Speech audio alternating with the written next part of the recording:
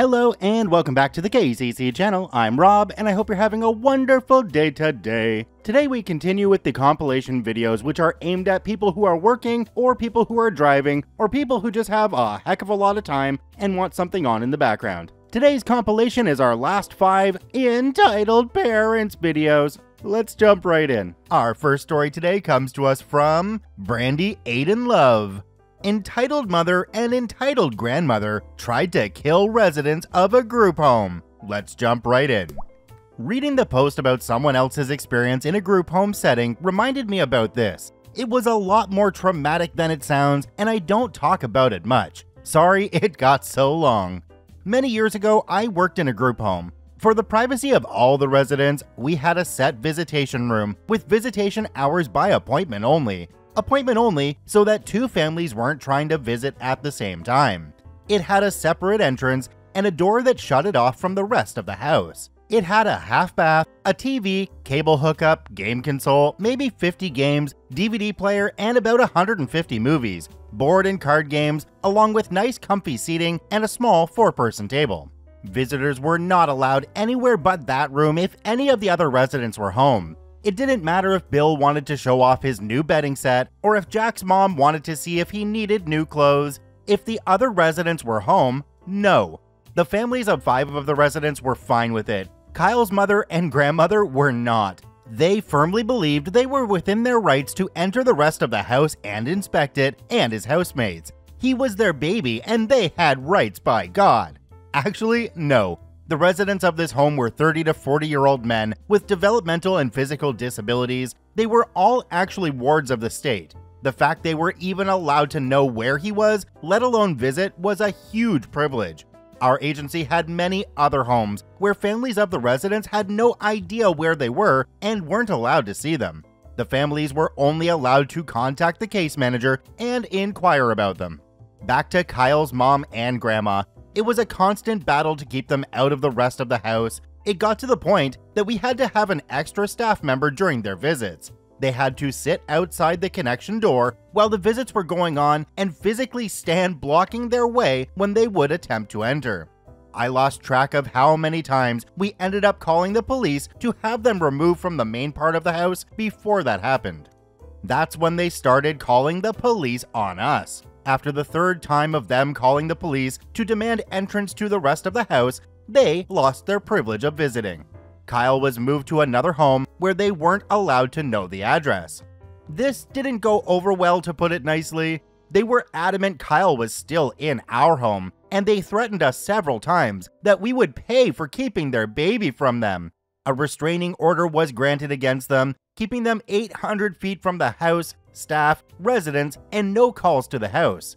It all came to a head one night when at dark 30, I was locking up the house for the night. All doors and windows had to be checked and the alarm set. Another staff was doing bedtime medicine. The other 2 were helping out with bedtime routines and getting laundry going. I kept telling the other staff I smelled smoke, like a campfire, just faint whiffs of it. They said I was crazy. I had just walked the entire house and nothing was burning. It must be a neighbor having a small backyard fire or something, and I got a whiff while closing the windows and it was stuck in my nose. It finally was strong enough for the others to smell. In pairs, we checked the house again. Nothing, but the smell is getting stronger. We met back in the living room and decided to go ahead and call the fire department when we realized we could see wisps of smoke in the living room. We woke the residents and had them put on shoes and jackets. The smoke in the living room was now clearly visible and starting to make its way toward the bedrooms, and it triggered the alarms. Finally. Protocol was to evacuate and get the residents to the van. The living room was the exact center of the house with an open floor plan with the kitchen one side and a laundry room on the other. The bedrooms were through the living room and to the left and right, along with the 2 bathrooms, the visitor's room and our office being at opposite ends of each other. Down the hall, we shuffled to our office because the van was parked to that side and the keys in the office. As we came around the corner of the house, we see the source of the smoke. Our front porch was on fire. The house was brick, which was what was preventing it from spreading outward, but it was spreading upwards towards the roof. The police and fire departments arrived just as we reached the van. Fire department went to work on the house, police head towards us. We're all fine, except 4 people came running up to us. Kyle's mother and grandmother, along with 2 unknown men. The 2 women started screaming for Kyle, and they were here to rescue him. We had endangered him by allowing him to live in a fire trap. They suddenly realized there was no Kyle in the group, and were now screaming that we had left him to burn in that house. They were suing us, they would shut us down, and have us in prison for murder.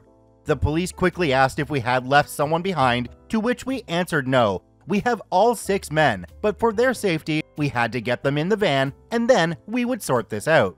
The police held mother and grandmother back from us, while they continued to shriek about Kyle, and we had left him to die.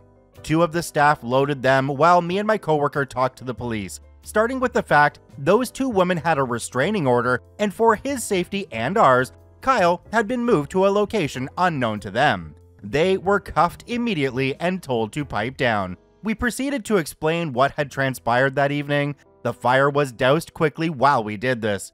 One of the firemen came over to talk to the officers, and we heard him say there was preliminary evidence this fire was set deliberately. There would be a formal investigation. Kyle's mother and grandmother were arrested for violating the restraining order and suspicion of arson. The 2 men were arrested on suspicion of arson also. Results from the investigation determined clear case of arson. There was also a deliberate rigging of a device to the door leading out of the visitation room that would have been fatal to the person opening the door, and if anyone was close by, debilitating if not fatal. The 4 were indicted on vandalism, arson, 8 counts of attempted homicide, 2 counts of attempted murder. It came out that they were unaware of the other side door, which saved lives. They got a plea deal and got 7 to 10 years each. This was back in the early 2000s, so I don't remember what exactly the sentence was. So if I'm reading this correctly, they were going to burn their precious Kyle alive because they thought there was only one way out and they booby-trapped the way out? What the heck is up with that? There was a great quote down in the comments for this one that says, "All kids deserve parents, but not all parents deserve kids." That definitely holds true, regardless of whether they're kids or adult children, and it sounds to me like Kyle is definitely better off being a ward of the state.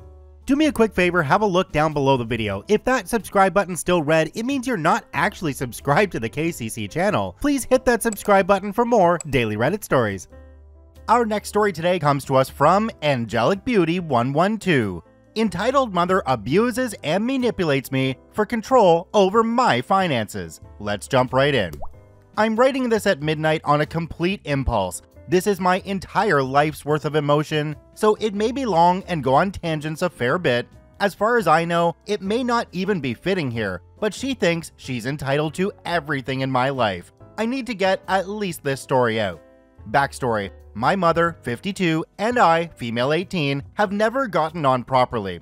My dad, 55, works most of the time, and even when he's at home, he's in his office. So I spent most of my childhood, if not all, around my mother. We've never been on the same page about a lot of things. She's quite homophobic, transphobic, racist, basically any hatred against others you can think of, she's it. Meanwhile, I'm a trans girl who believes in complete equality, which means she and I have clashed over everything, from pride to ALM. I don't back down, even though we'll be at odds for days, and I just leave it until she apologizes. She's never changed her views, mind you, she just ignores any attempts to explain something I make and sticks to her guns. But at least it keeps the peace.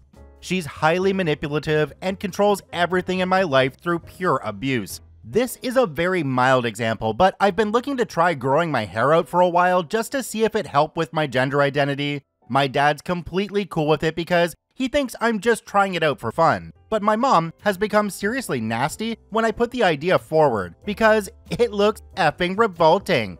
I mention anything about letting it grow, and she gaslights and manipulates me into getting it cut. Her actual technique changes every time, from straight up screaming abuse to days of ignoring me and even the "I don't know what you're talking about" card, and an attempt to keep the peace and keep myself safe. I give in every time.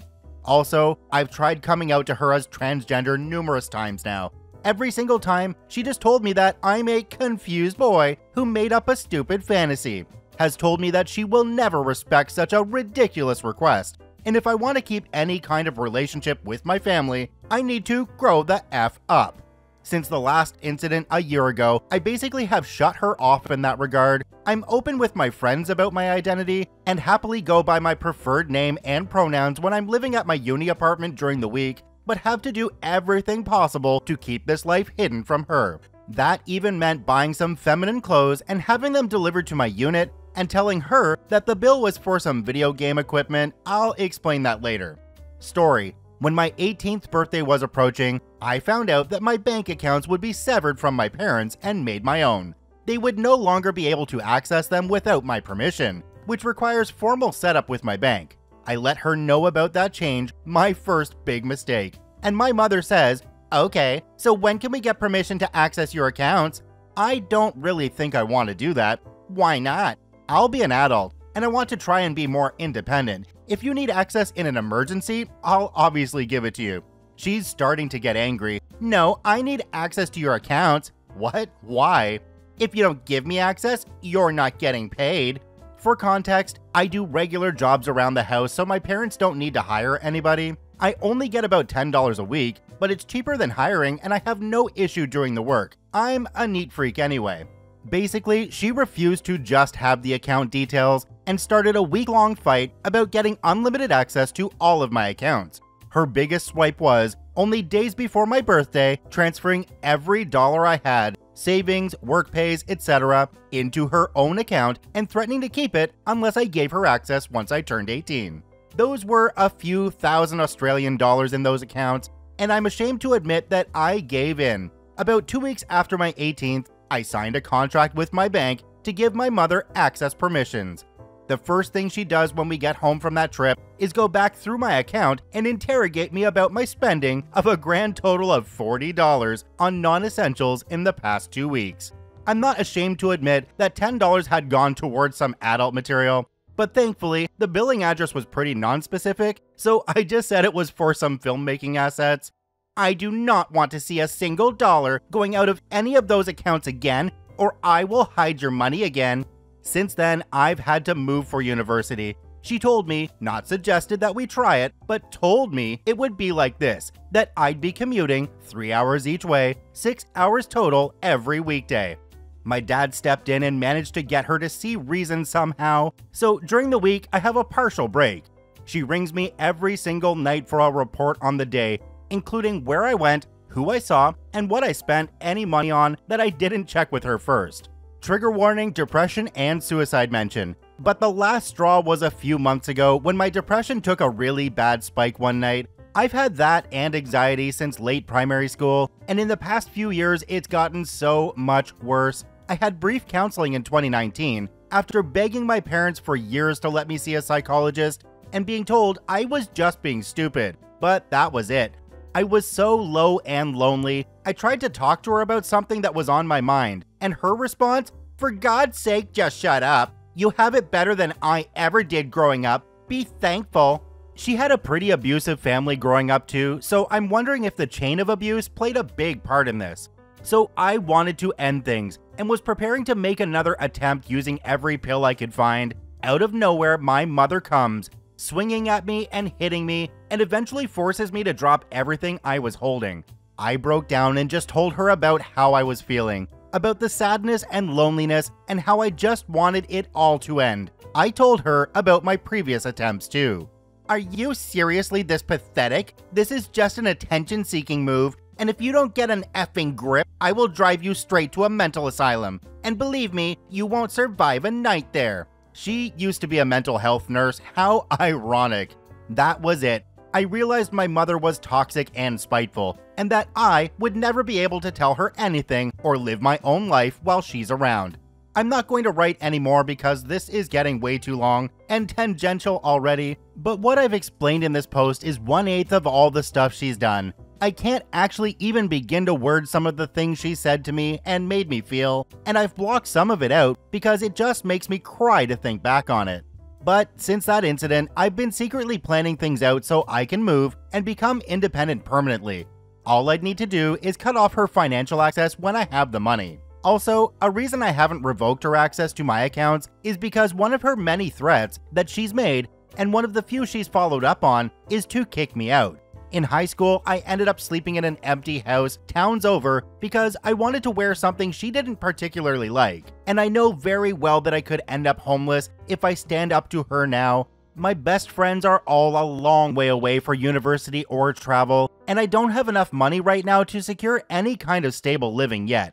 Anyway, yeah, I'm sorry for making this so long and pathetic, and it probably isn't even that bad. I just need to get this all out, so thanks for reading. Okay, number 1 OP, don't mention a single darn thing about moving out to your mom. I'd just start getting things ready and move anything valuable to your uni dorm. Number 2, check with your uni and see if they have any mental health services. They can't tell your parents because you're 18. They might even be able to put you in touch with the right people for financial help until you can get a job and get up on your feet on your own. The last suggestion is to check out r/raised by narcissists because you might find some people there in the same situation who can help you through this time. This story fits the same quote from the last story, by the way. All kids deserve parents, but not all parents deserve kids. Our next story today comes to us from Time Caterpillar 24, entitled Mother-in-Law Demands a Paternity Test and then Tries to Kidnap the Baby. Let's jump right in. This is my sister's story. Please excuse the language. English is not my first language. My sister and her husband were together for 5 years before they got married in 2016. Within a month of their marriage, my sister found out she was expecting. She told very few people around her. Her mother-in-law was not one of them. When she was 12 weeks along, she finally felt secure enough to announce her pregnancy to everyone else. Entitled Instance 1. Entitled mother-in-law started crying, and everyone around her was celebrating. My sister announced it during a family lunch between our families. The only ones who knew were me, my parents, and her husband, my brother-in-law. My sister's in-laws and brother-in-law's siblings were just finding out. My sister had not wanted to share the news because she was worried about miscarrying. However, when her mother-in-law saw my parents and me smiling and not being surprised, she started bawling, screaming that my sister ruined her experience of finding out about her grandbaby by not telling her as soon as she found out. She was angry about the fact that my sister shared the news with us, her literal flesh and blood over her. Father-in-law had to remove her from the situation, and my sister felt guilty, as did my brother-in-law. They spent the rest of the afternoon trying to make up for it, while the rest of us were confused why mother-in-law thought she deserved to know first. This leads to another situation, entitled Instance 2. Now, since mother-in-law felt excluded, she made sure she was included from that point onwards, throwing a baby shower much before my sister wanted to, decor and arrangements, guest list, and invites being done without as much as consultation from my sister, inviting mostly mother-in-law's side of the family and not ours, forcing my sister to let her be present for each prenatal checkup and scan. Moving into the house with my sister and brother-in-law to help take care of her baby, trying to control what and how much my sister eats, including throwing out essential medication prescribed to her and arguing against my sister's nutritionist who had made a very extensive meal plan for her. Finally, brother-in-law and sister had enough. They asked her to move out and not stick her nose into everything that was not her concern. Now, mind you, my brother-in-law is a big softy and a mama's boy, but he will stand up for his wife. This led to the penultimate situation, entitled Instance 3. Mother-in-law lost her crap. How could her baby boy throw her out of the house? She decided it must be because my sister is a manipulative bee. Somehow, this string of thought landed her to presume that the baby could not be my brother-in-law's because brother-in-law wanted to wait until marriage to have sex and that my sister got pregnant too soon. So mother-in-law went around spreading gossip and rumor everywhere, and to anyone stupid enough to listen to her, she went from calling my sister's unborn baby the her baby to now calling it every name possible. Devil child, the result of cheating, bastard, and whatnot. Then she started demanding she needed to see proof of paternity, otherwise she would cut the child and my sister off from the family and also never speak to her son again if he would not condemn his wife's behavior. She was also convinced my family knew of her pregnancy before her because we must have known she cheated and deceptively got her to marry brother-in-law to hide the fact. They again had enough, and this went on till she gave birth. Sis and brother-in-law went low contact with mother-in-law for months pre and postpartum. Around the time the baby was 5 months old, mother-in-law apologized and stated she wanted access to her baby again. Sis and brother-in-law were very skeptical, but they agreed for supervised visits only and only if mother-in-law was constantly accompanied by either sister or brother-in-law. Mother-in-law did not like this. She once again threw a tantrum over how her son was corrupted by his evil wife, and her darling son would never do something like this to his mother. She again brought up paternity and called brother-in-law blind and an idiot for letting some common hussy force him to parent someone else's child. Brother-in-law calmly stated it was either his way or the highway. Mother-in-law chose his way. This is the peak of the entitled saga. Mother-in-law tries kidnapping the baby.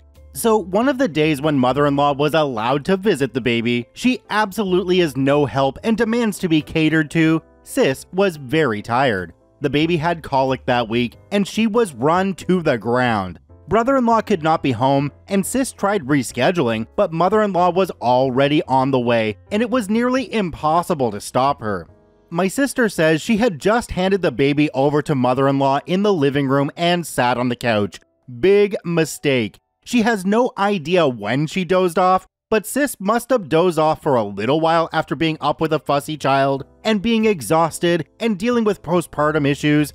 When she came to, neither mother-in-law nor the baby was to be found. She looked for the baby frantically and called her mother-in-law, but no answer. She got in touch with brother-in-law, who drove home, picked her up, and they went to mother-in-law's house to look for her. Father-in-law answered and said he had not seen mother-in-law since she drove down to visit my sister, but her phone was on Find My Phone, and they could track her phone from his device as they shared the same cloud. Sure enough, within minutes, they see the phone moving towards a local hospital and lab area. It is a one-way road and a dead end. They hop in a car and drive to the hospital. Sis finds mother-in-law arguing with the hospital staff for not performing any medical procedures and tests on the baby without the parents. Mother-in-law wants to get a paternity test performed on the baby. She was detained by the hospital security, and the baby was in the custody of the hospital, who thought that she had kidnapped the baby. Sis and brother-in-law reached just in time for the hospital to be calling the cops and trying to locate them. They had to show 10 different types of proof of identity and parentage to the staff before they were allowed to take their baby again. Brother-in-law threatened legal action against mother-in-law. Not sure what came of that. This happened years ago, and mother-in-law and brother-in-law and my sister have the most strained relationship. Baby barely knows their grandma, but is quite close to grandpa, who visits often. Well, OP, I don't know why you're calling this trying to kidnap the baby, because they removed the baby from your house without your knowledge. That is definitely kidnapping. There should have been charges filed here and a definite no contact order. I'm not sure how you can even think about your mother-in-law after that happened. Our next story today comes to us from Amma Burmad. Entitled parents think highly of their son, got proven wrong. Let's jump right in. Hi, I'm a teacher, and I have a lot of entitled parent stories I would like to share, and here's one of them. This was about over a year ago, before the pandemic. I'm a math and science teacher for senior high school students. We teach in a curriculum where students can choose their career paths in high school, and my school is in a more of a rural area, but a big one, about 2.5 to 3,000 students. I have this class for agriculture majors and had 2 or 3 troublemakers from time to time. I have a student who had irregular attendance in my class. I'll call him Liam, not real name. I asked other teachers if the student is attending their class, but most of them have the same situation. But the advisor of the student confirms that Liam is there for the homeroom proceedings every morning. I teach that class in the afternoon. One time I got a hold onto Liam in the break time and asked him to come with me in my office. I called out his behavior and asked him if there are some problems that he is going through so I could assist him. I showed him his records from my class, not everything, some attendance for that week, and some activities he had missed. He stated that he is going home to take care of his younger sister. So I arranged some take-home activities for Liam for him to get caught up with the class. He didn't pass any of these activities, so I gave him a communication letter for his parents to go to school immediately. so I could prepare some interventions regarding Liam's issues. There are no responses, and Liam said that his parents are too busy. The semester ended and Liam received a failing grade from me, but only me. The other subject teachers felt pity for Liam's stories and gave him passing marks.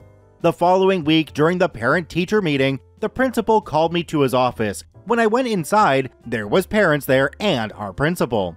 The principal told me that the parents are Liam's, and they needed explanation about Liam's failing grades.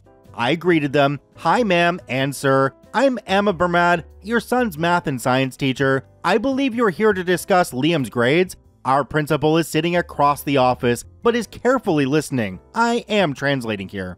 "Yeah, I believe you've done some mistakes in grading my son, and you most probably are not computing your student's grades right." He's trying to intimidate me.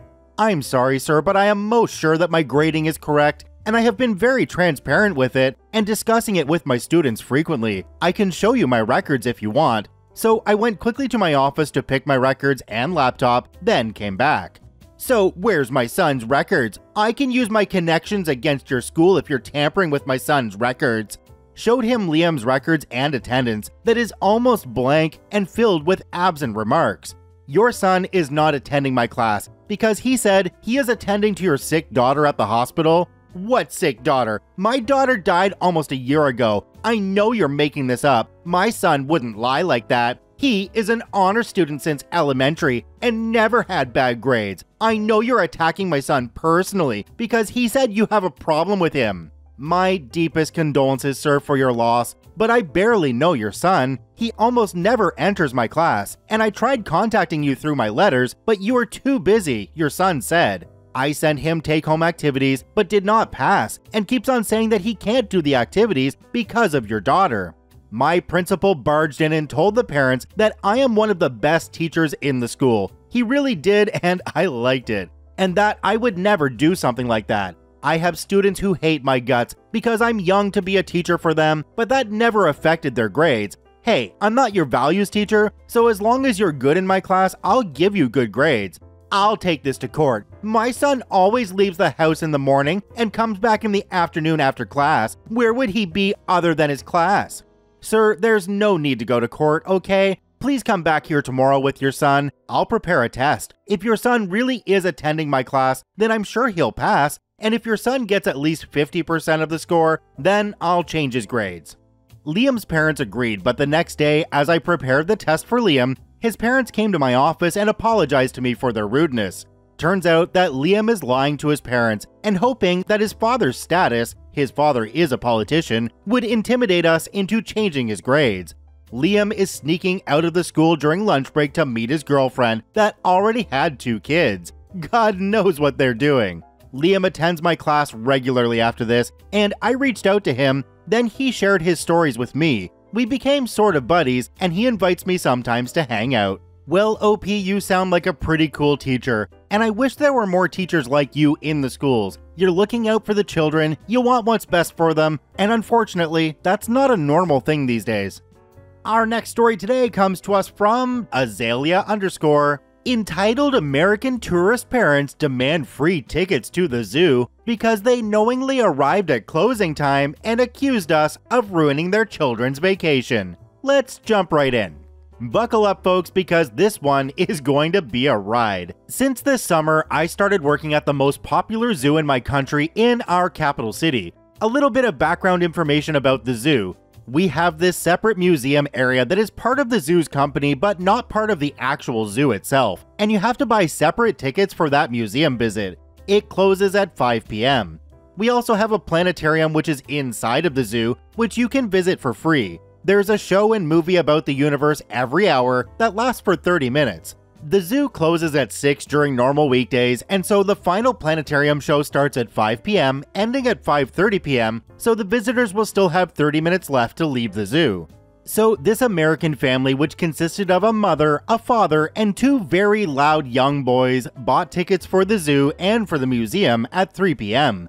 They first wanted to visit the zoo, and we told them that the museum closes at 5, so we recommended they visit the museum first. But the boys were screaming that they wanted to see the animals, so they insisted they'd visit the zoo first, and so they did. We had also told them about the planetarium shows and how the final one is at 5. Then at 4:45 p.m., they suddenly rush into the museum and demand to be let in, despite the fact that we don't actually let people into the museum anymore after 4:30. They yelled at the museum staff that they had bought tickets and had a right to be let in, and when the museum staff told them that they should have visited earlier and that they were already closing down, the parents literally told their kids to run into the museum, so they got in and the museum staff had to let the parents in as well. So the museum staff let them in under the pretense that they really had to leave at 5 p.m. 15 minutes later, the staff walks up to the family and tells them they're closed now and that they had to leave. They threw a fit and refused to leave. Security had to come in to literally escort them out of the premises, and they were yelling and cursing at the security guy the entire time.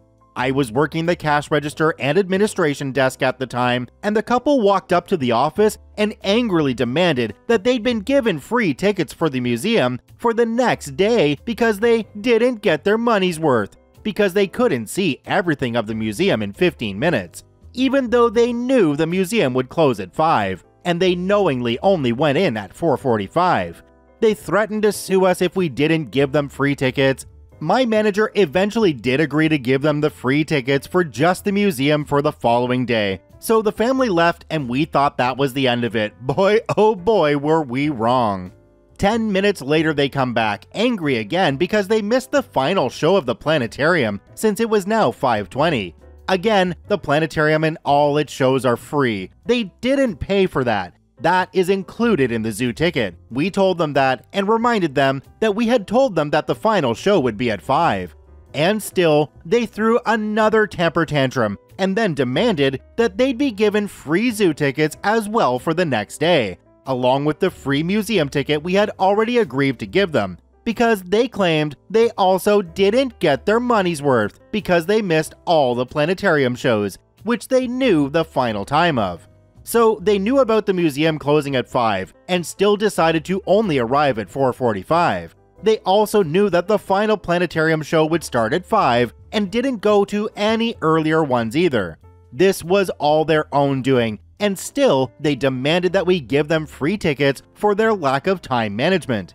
My manager thankfully didn't put up with their final request and told them that we could not give them free zoo tickets because they missed a free event, especially since they knew about the final showtime. The couple, of course, threw a temper tantrum and cursed at us, threatening to sue us. Good luck doing that in a country where lawsuits like that literally never happen. They demanded to speak to the manager, and my team manager dropped the biggest "I am the manager" that I've ever witnessed. I was just listening to it all behind my cash register with a dropped jaw. The children started crying, and the couple accused us of making them cry and ruining their vacation. They literally said, "You just ruined the vacation of our children." They also accused us of horrible customer service and that we weren't helping them at all, even though we had literally just given them free tickets to the museum. So we ended up having to call security again to escort the family out of the zoo, and my team manager ended up revoking their free ticket for the museum as well for how incredibly rude they behaved. Good on her, she's an awesome manager. Ah yes, the rest of the world doesn't have that same thing that the USA does, where they sue everybody for every little thing, trying to get rich as quickly as they can. Oh my gosh. Our next story today comes to us from D's Nuts Premium. Why wouldn't you donate your eggs to a good Christian woman like me? Let's jump right in. New to Reddit, so excuse me if I get anything wrong, still getting used to the app. I had the crappiest week, and of course it had to get even worse. I'm a dermatology resident, and around a week ago I was working after hours at a cosmetic skin clinic. We do cosmetic procedures like Botox and such. Entitled parent 48 female enters and brings along her husband and teen daughter. One of the nurses approaches her and lets her know that only the one person who came to the appointment is allowed to come in. She demands to bring both of them in with her because she is afraid of needles and she knows the owner of the skin clinic, so it should be alright. The nurse keeps trying to reason with her, but she dismisses it with a weird hand gesture and enters one of the consultation rooms. The clinic only opens when we have a couple patients booked due to COVID, so we are currently understaffed. My coworker and I look at each other and try to debate on who should go see her, since in her booking she hasn't specified which doctor she previously consulted with.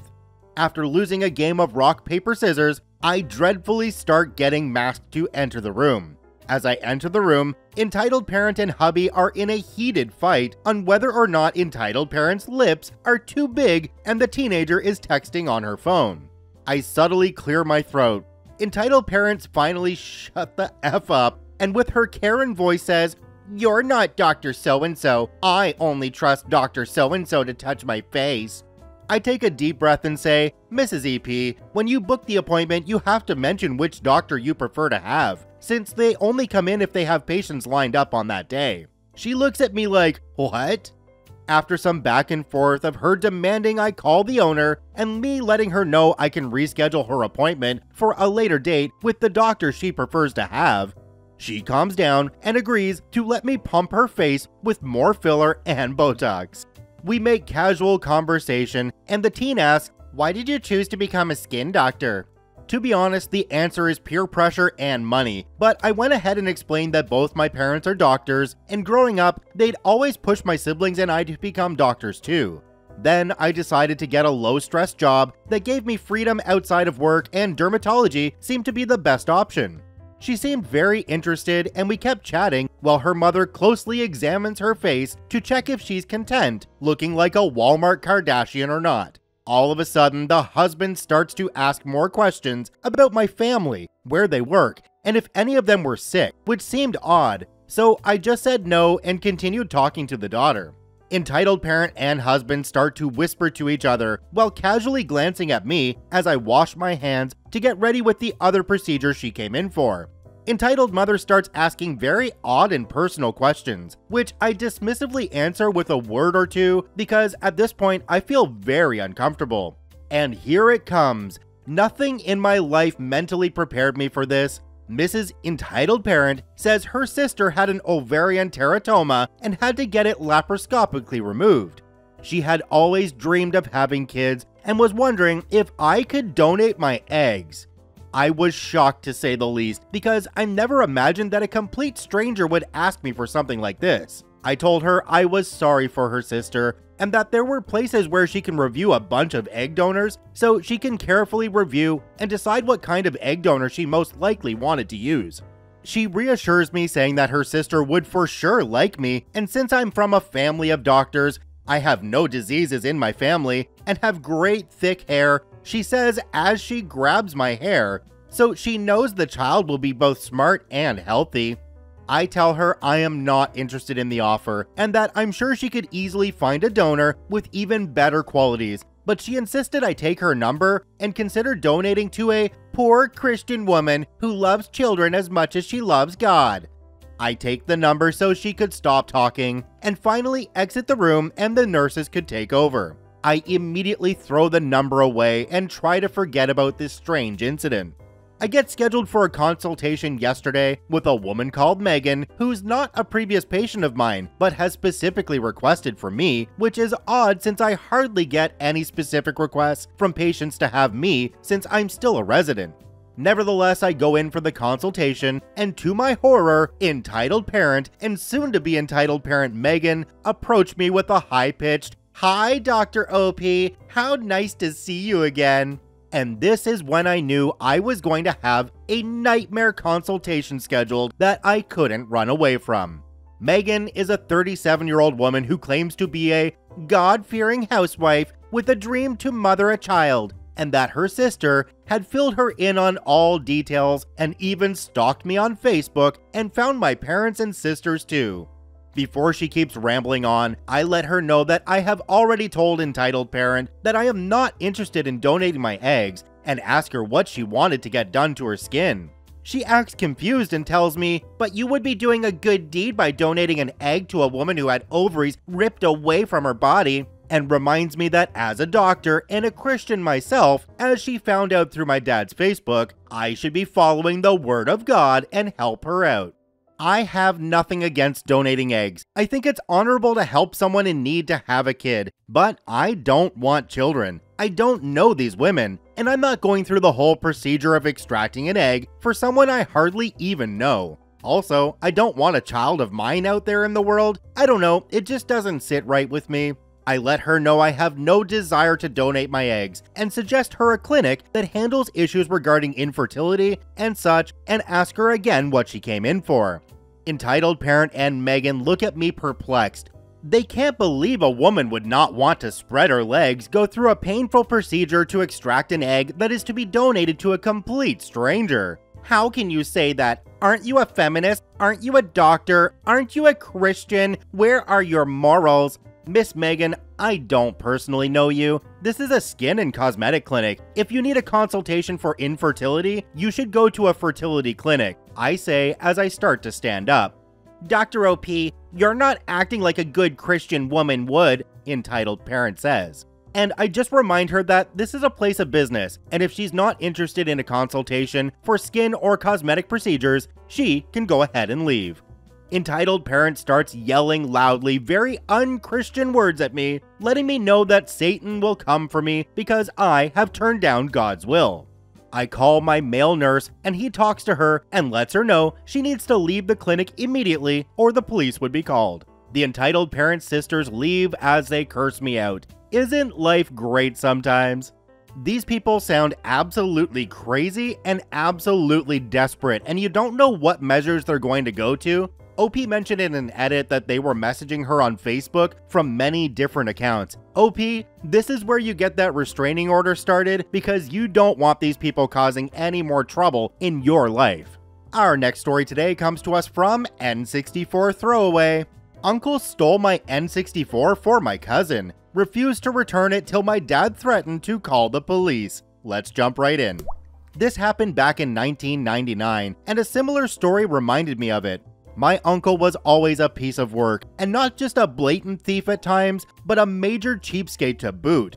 When I was 13 back in 1999, I got a brand new N64 for my birthday with some used cartridges of both Mario 64 and Mario Kart to go with it. My cousin, who was a complete at the time brat, was all over it the next time he came to visit. The kid really wasn't so bad, but he'd get violent if he lost at a game or didn't get something he wanted. I was playing my N64 in my room when he asked to come in. I didn't mind and figured I could play against him at Mario Kart. We played the first circuit and I dominated at 100cc, while he came in last each time. By the fourth race at the desert level, he totally lost it, crying that I wouldn't let him win, and then started punching me. The kid was like 7, but he liked to aim for the crotch. He just barely missed hitting me in the junk, so I dragged him out of my room. When I told my uncle what my cousin had done, his response was, "So, why didn't you just let him win?" And I told him there's no way I could have, because even if I wasn't playing, he never came even close to being anywhere but last. My uncle just sneered and said, "No excuses, he's little and you should let him win." So I suggested a compromise of letting my cousin play by himself so he could get in some practice at the game. Everyone agreed and I thought that'd be that. But even when I set it to 50cc, my little cousin couldn't do any better than 6th place on any race. He went ape while playing Toad's Turnpike and threw the controller against the wall. I was mad, but tried to stay patient with him by saying he just needed some more practice. Little cousin said he couldn't practice because he didn't have an N64 at home because his dad won't buy him one. I said I was sorry about that and decided it was time to shut the game off because I didn't want to risk something getting broken. My little cousin went crying to his dad that he wanted an N64, and he just told him that they didn't have the money. Yet Uncle was buying things like beer, cigarettes, and lottery tickets almost daily. So I figured that was it, and they left not long later. But the next time I went back to my room, I noticed that my N64 was gone. I immediately called my parents. My dad was furious, and my mom tried to make excuses for her brother because he was a single father. But my dad packed us all into his old station wagon, and we drove to my uncle's house. My dad pounded on my uncle's door until he finally opened it.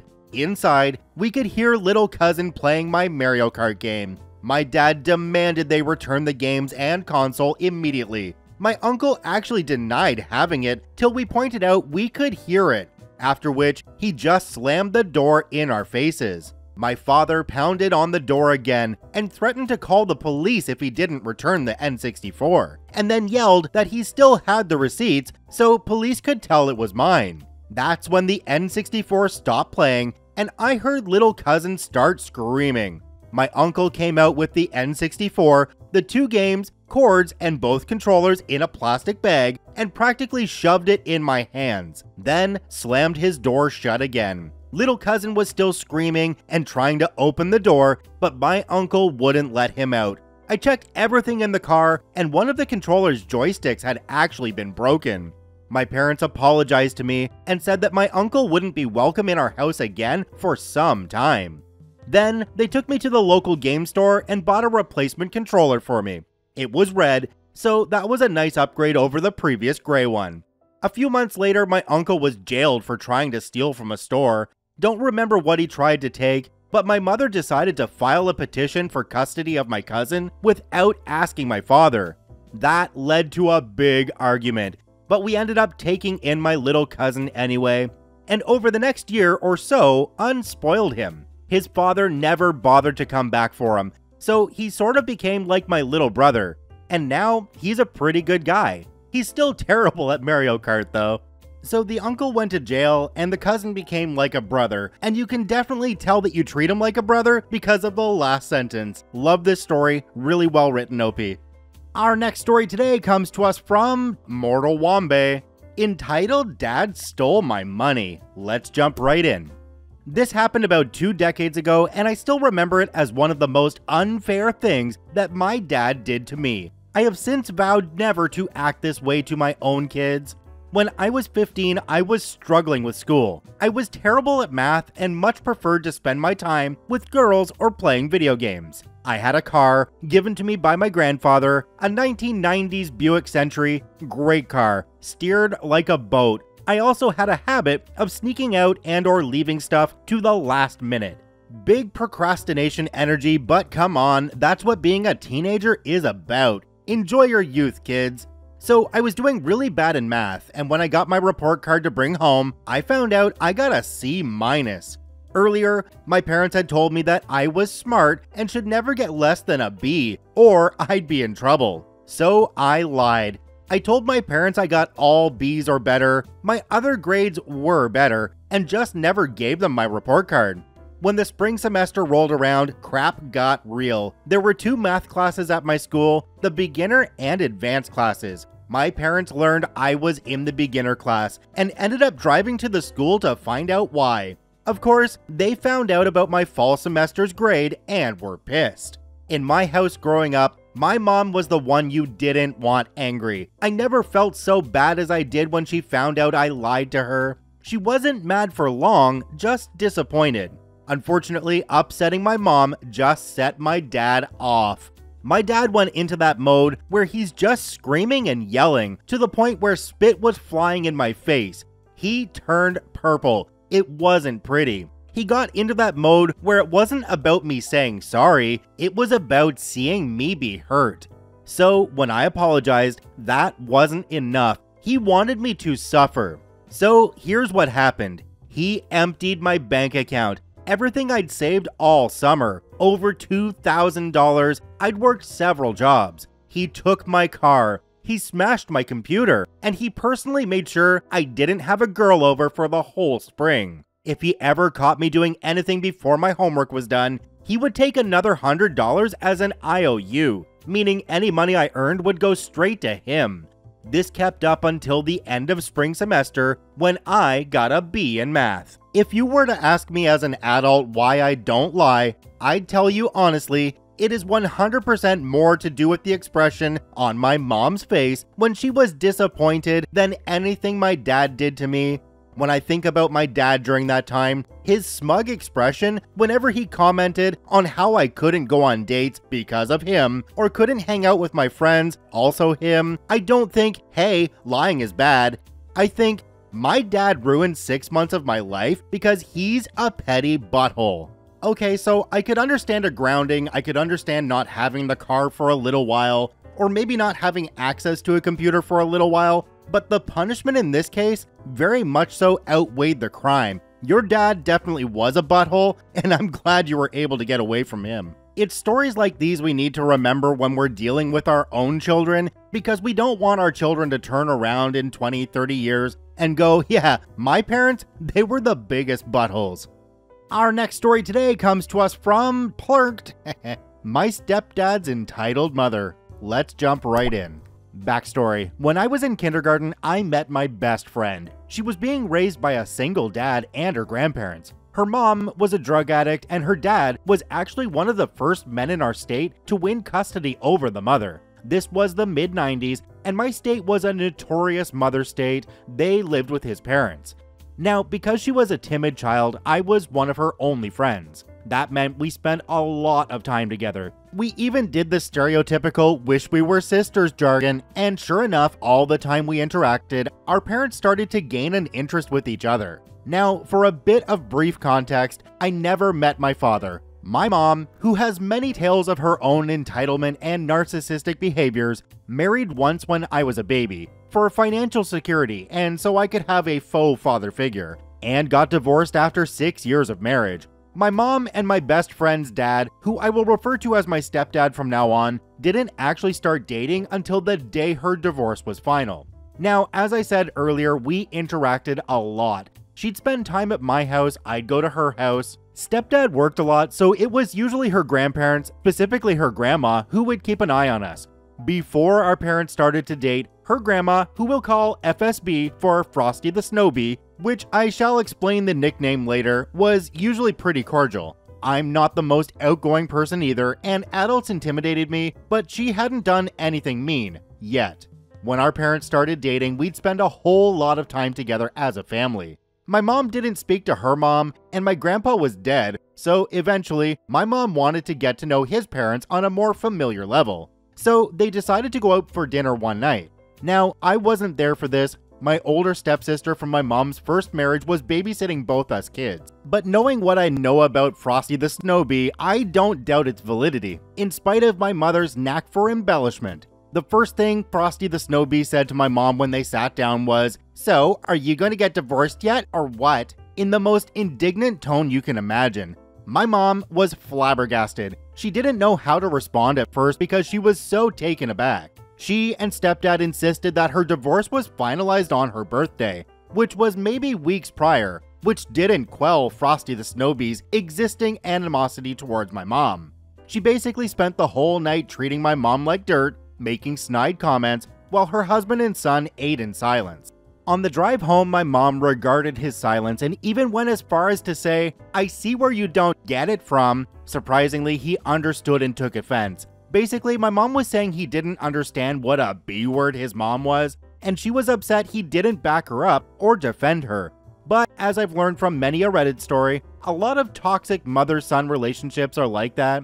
Weeks later, we went to their house for a family dinner where, long story short, Frosty the Snowbee tried to poison my mom with one of her allergens and accused me of having an eating disorder because I refused to eat her nasty, bland, stereotypical, white people don't use seasoning bullpoop, and accused my mom of being bulimic because she was trying to get the allergen out of her system. I stood up to her and ended up getting into trouble. I was probably 8 at this point. Now, because both of our parents worked first shift, we had to spend summers at Frosty the Snowbee's house until we reached 5th grade. During those summers, we'd explore the neighborhood, hang out with other kids, practically avoid being there at all costs. Because all Frosty the Snowbee would do is run her mouth and say horrible, hurtful things I'd never entertain saying to someone I actually loathe. I'd also have to try to heat up canned ravioli when she wasn't around so I could eat. She would starve me since I wouldn't eat her food. It would piss her off more when her husband, we'll call him Jim, would make eggs and bacon for me and I'd eat them with no complaint. But he did bring out salt and pepper for me too. He wasn't a super nice dude, but he was a saint compared to that monster. Family holidays were awful too, but those deserve their own post.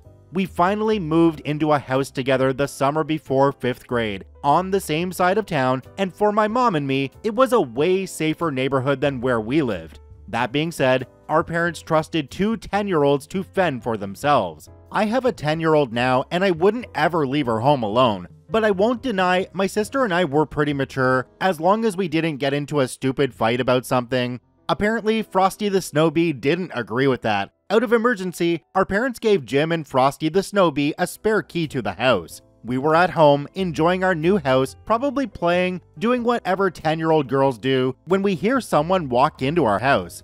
Now, we were petrified, because who would be here at this time? So we run out to the living room, and there's Frosty the Snowbee, smirking at us, saying, "Oh, you girls must be up to no good if we scared you that bad." We looked at each other confused. I asked, "Do our parents know you're here?" She snaps at me, "I don't need their permission, especially from your whore of a mother." My jaw hit the floor. I didn't know what to say. I couldn't say anything. I was shocked. She then turned on her own granddaughter and started saying some stuff about her mother, a woman who hadn't been present for years at this point, the whole time with an evil grin. Again, we were both in shock. She then marched us to our rooms and instructed us to start throwing stuff away we didn't need. Now, my mom and I left a lot of stuff behind at our old house because our landlord was a slumlord who did a bunch of illegal stuff and basically locked us out before we could get out the rest of our stuff. My mom also made me give my dog to my stepbrother, previous marriage, and he ended up letting her run away. Never saw her again. That being said, I just changed my whole life and gave up so much at 10, and I wasn't going to allow this woman to make me get rid of the stuff I had left. I started to talk back, and she exploded on me. What she said still makes me sick. "You know what? You're nothing. Your mother is my son's servant, slave, and whore. And you're nothing more than a little whore. You'll be lucky to live in the basement and eat scraps." She then again turned on my sister. "And you think you're pretty? You're not pretty. You're ugly. And you're just like your drug whore of a mother."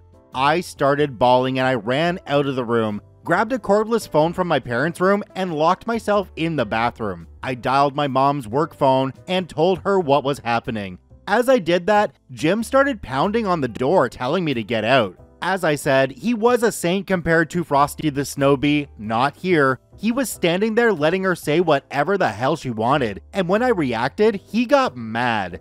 Now, when I got a hold of my mom, I could only give her a very short version of the events taking place. All I said was, Frosty the Snowbee and Jim showed up, and that's all she needed. I was off the phone in 10 seconds, and I knew, without her saying anything, that she was about to be on her way home. Sadly, she worked 40 minutes away. When I got off the phone, I opened the door, smiled at Jim through tears, and told him I called my mom. The look of horror on his face was priceless as he turned back down the hallway to my room, where I could still hear Frosty the Snowbee going on a verbal tirade against her own baby's baby. Jim told her, "Erin is on her way." Let me tell you, it got real quite really fast, and they left. When my mom got home, she was furious. She saw what Frosty the Snowbee was making us do, and I guess while we were being screamed at, Jim was going through our parents' room. She drove over there immediately and demanded an explanation. I'm not even kidding when I tell you that Frosty the Snowbee flat out lied and said I was blowing everything out of proportion. I don't know what my mom said, but Frosty the Snowbee never said another horrible thing to us again, nor did she come over while we were home alone.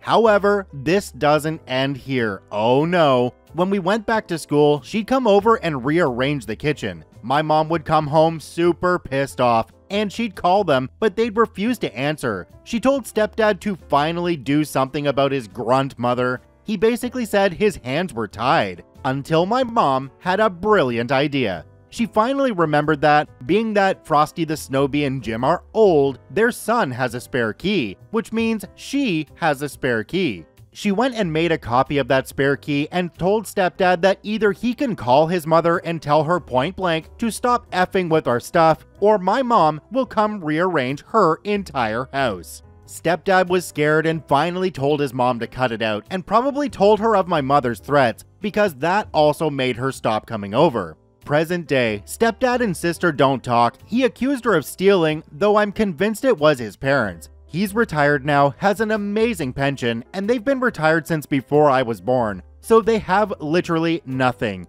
Jim and Frosty the Snowbee expect stepdad to financially take care of them, whereas, yeah, he paid for my sister's school, helped her financially and such, but she never freaking asked for or expected it. I think stepdad was being fed some crap from Frosty the Snowbee to turn him on his child so he could spend the money he was using to help her future to make their last years comfortable. But this is speculation. I don't know all the claims. I'm not technically invested in any of the drama, since stepdad and my mom broke up months before she died, but I have one final tale of Frosty the Snowbee. My stepdad invited me and my youngest out for dinner, since my eldest was with her dad, and I wasn't aware that his parents were going to be there. Now, we do have another older sister, whom I'm semi-close to now because we have kids. Her kids are basically teens now and are terrified of Frosty the Snowbee and Jim. Frosty the Snowbee has shown her same kindness to her great-grandchildren. Ironically, she loved my eldest. I don't understand it. Apparently, they'd bring her over there and Frosty the Snowbee would show a side none of us have ever seen before. So I show up last, and sure enough, the only seats left are right next to Frosty the Snowbee. Reader, I purposefully turned my back on her the entire time, spoke to my nieces and nephew, would look over at her to talk to my stepdad, reached over her for salt. If she tried to talk to my kid, I'd draw attention away from her. Real, blatantly petty stuff. I don't normally act like this, but darn it, my mom's dead. I have no real parent left, except the mock family our parents tried to create. And I have no patience left for horrible human beings. You couldn't be respectful to me the entire time you've known me, and since my mama's not here to check me, I don't have to act any sort of way. So I let her know by my actions that she is the one who is really nothing. Karma is a bitch, isn't it? Well, OP, you did nothing to deserve all of that drama. So here's something that you should do when you're meeting somebody and deciding who you want to be with for the rest of your life. Take a very close look at the people that will become your in-laws, because the person you're with might turn out to be just like them. And even if they don't turn out to be like their parents, remember, you're gonna have to put up with those people for a very long time. Our next story today comes to us from RCR Moon. No, I will not watch your rude child. Let's jump right in.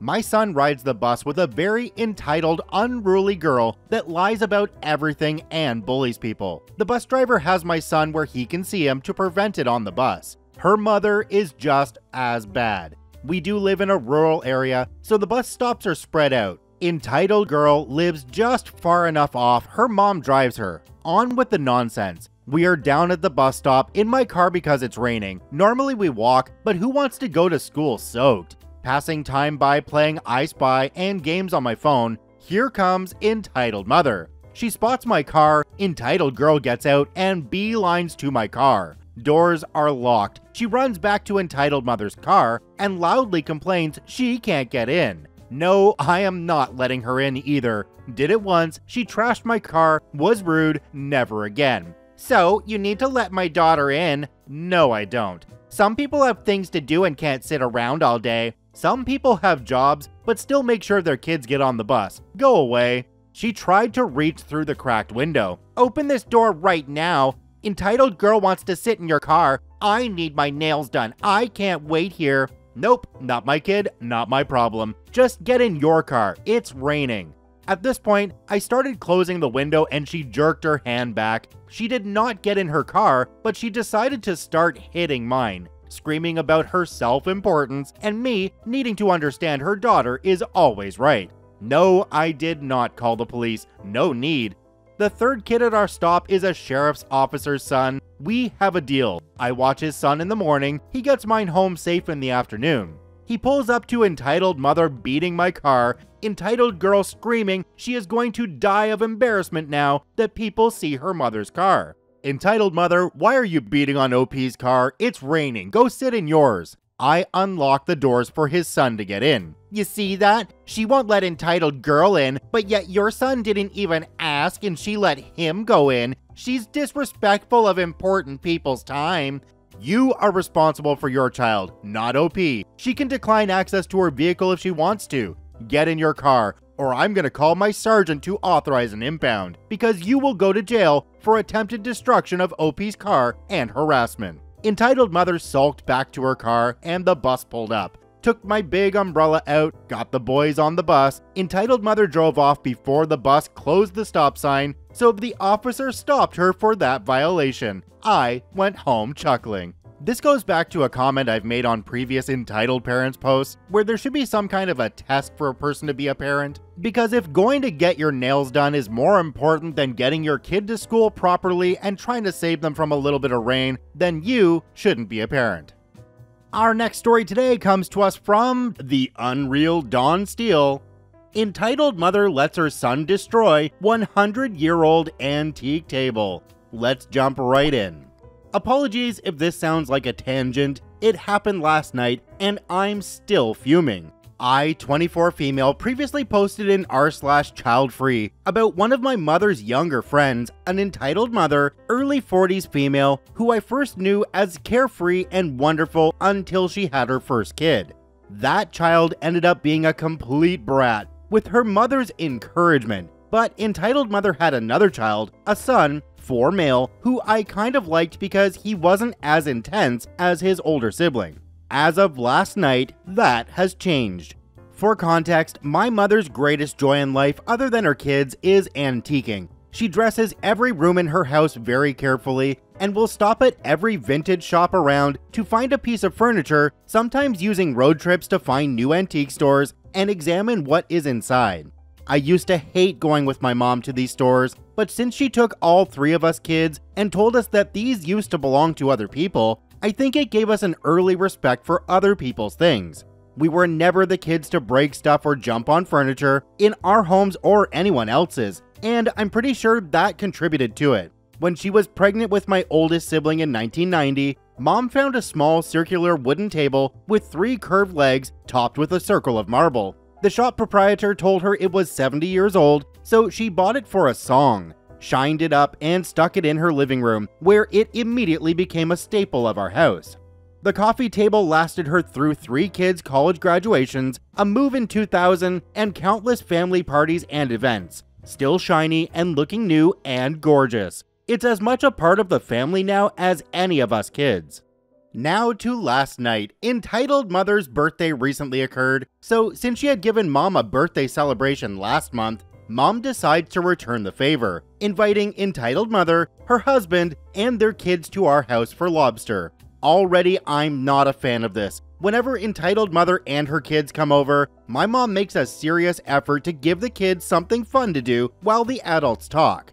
We have a collection of coloring books, blocks, dolls, Legos, puzzles, action figures, and a TV in the basement from when my siblings and I were growing up. And Mom even bought them some new toys herself. But inevitably, the kids will play down there for 2 minutes and then come to their mom to complain that they're bored, then proceed to wreak havoc on our house. My parents, who entitled mother sees as her kids' aunt and uncle, have warned the kids many times not to jump on things, but they do not listen. The oldest kid is also very combative and likes to pull hair and hit people, as I learned firsthand, and broke a holiday decoration given to my dad by his late mother. Of course, entitled mother coddles her kids and coos that they're the best in the world and all that BS. I've told my mom repeatedly that I don't want to be around the kids or their parents, but she brushes it off. In fact, she likes to tease me for not interacting with entitled mother and not coming downstairs when entitled mother visits, and says that entitled mother shouldn't get in the way of me living my life. I live with my folks and am invited to attend the party, but make my usual choice of opting out. Since I've just finished the first week of a new job, I intend to celebrate with a day at the bookstore and a night with friends. But yesterday morning, as I was preparing to leave, Mom asked why I was going to leave her to deal with the 2 kids by herself. I told her that I wasn't going to let them get in the way of living my life. She laughed and wished me a good day, and I left.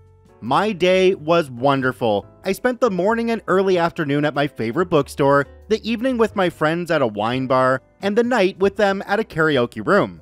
I came home around 11:30 that night and enter from a door in our sunroom. where my parents are asleep on the couch watching TV. I wake them up, tell them about my day, and they seem genuinely happy it went so well. To be polite, I ask how the party went. My folks get quiet and look at each other, and my mother, sounding very drained, tells me to go into the living room, the next room over. Confused, I look through the doorway and immediately see why. The beautiful table, now a century old, is broken. Its 3 curved wooden legs were bisected and splintered. There's a small crack in the marble top, and a collection of wood shards litter the carpet.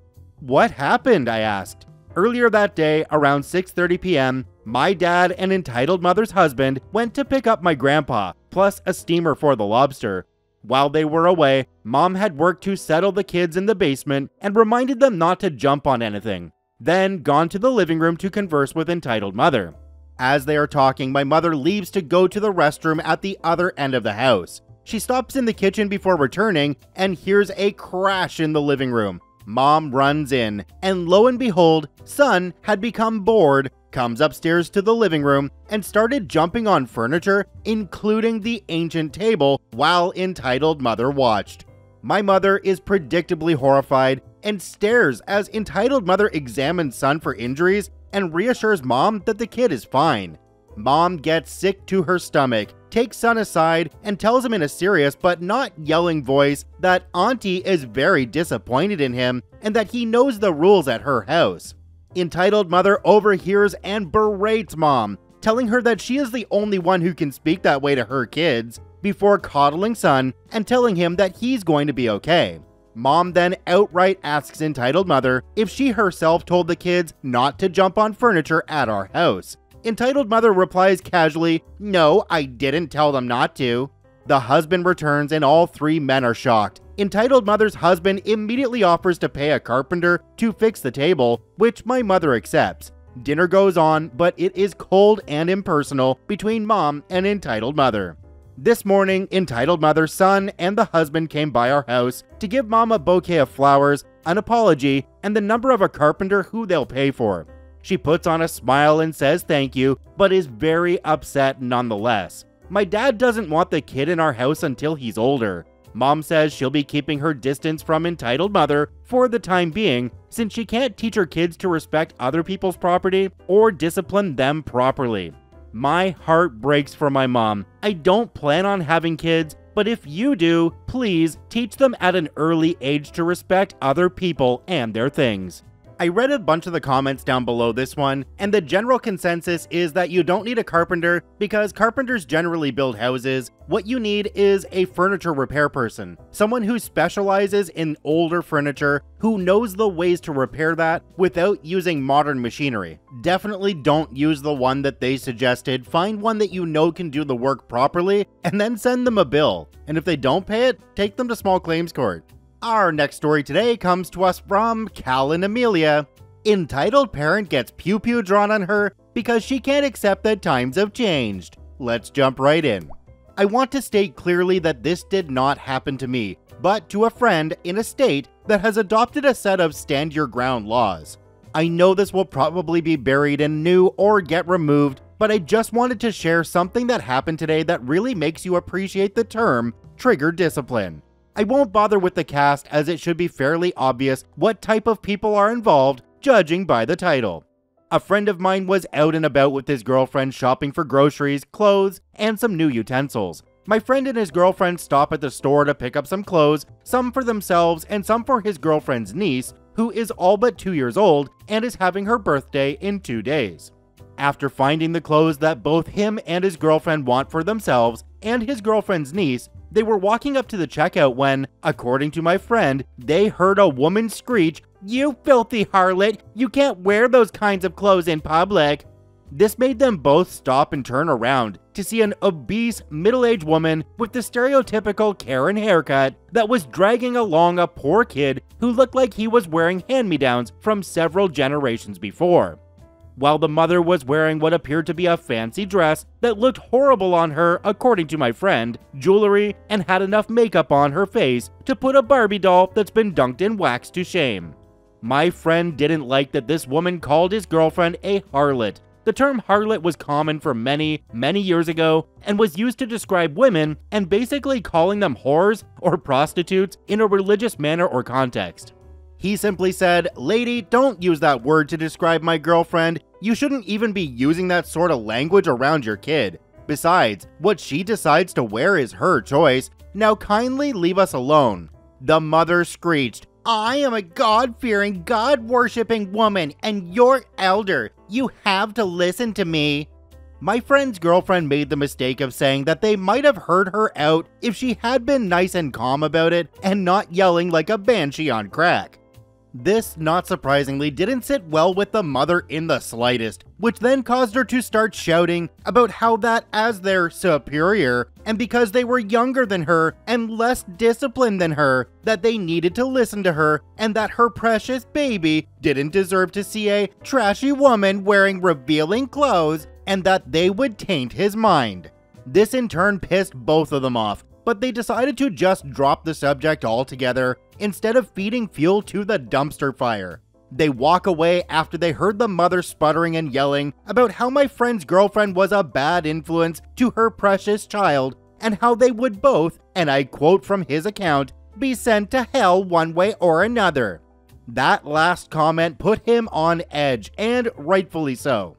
After checking out, and with their cheerful moods dampened, they both were on their way to my friend's car when they both heard, "Sweetie, get in the car, mommy has some problems to deal with."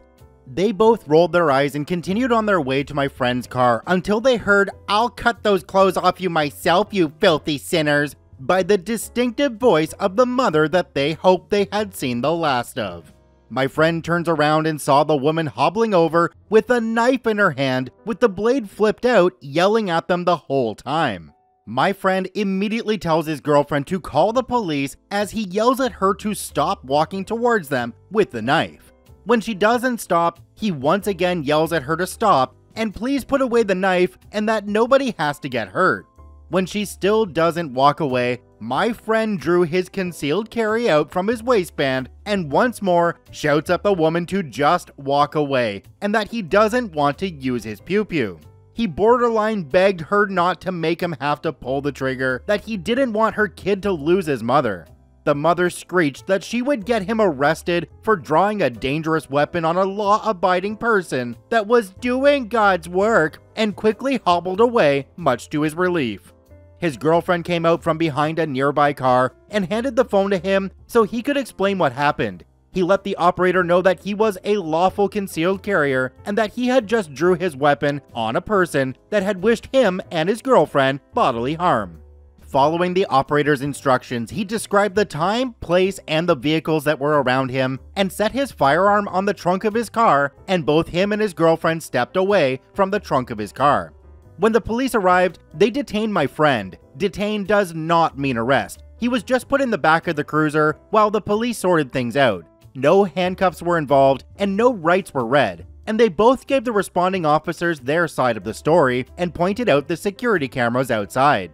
They confiscated my friend's pew-pew, a standard procedure for incidents like these, and asked them both to give a statement at the police station.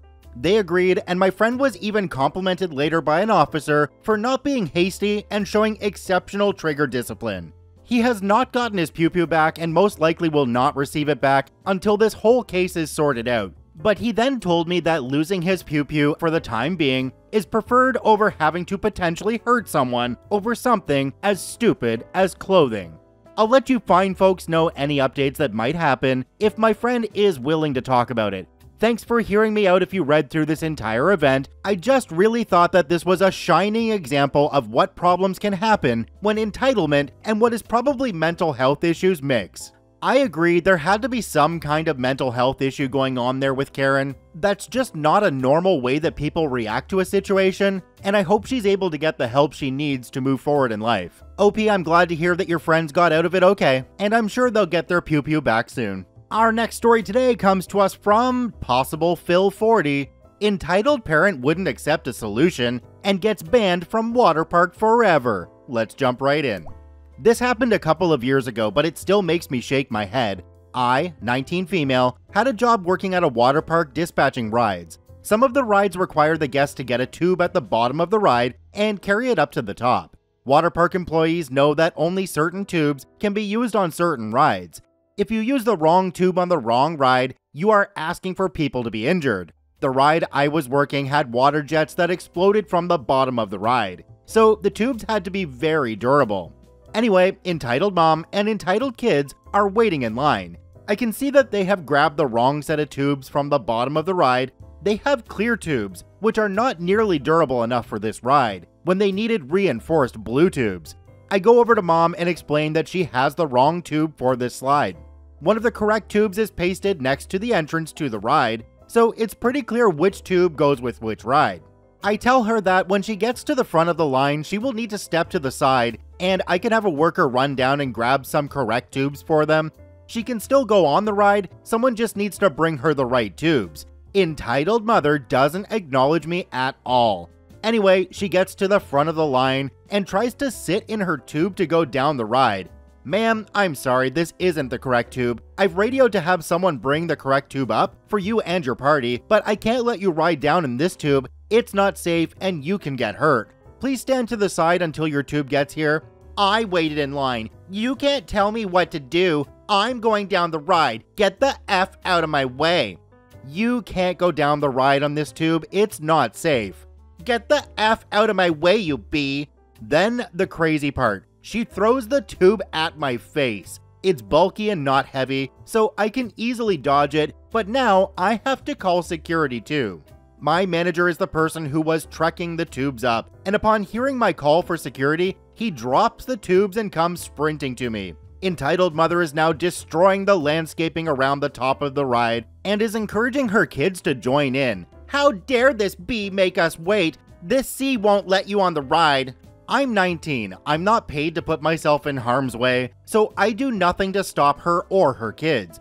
She is literally pulling out grass and spitting in my general direction. I picked up the tube she threw and I'm sitting on it on the side of the ride. Entitled kids of course join in and are spitting in my general direction and ripping up dirt and plants. I'm 10 feet away, so no spit got anywhere near me. And that's how entitled mother and her entitled kids got banned from the park forever. The tubes she needed, which manager was carrying up, were 10 stairs away from her. It was around a curve, so she couldn't see them.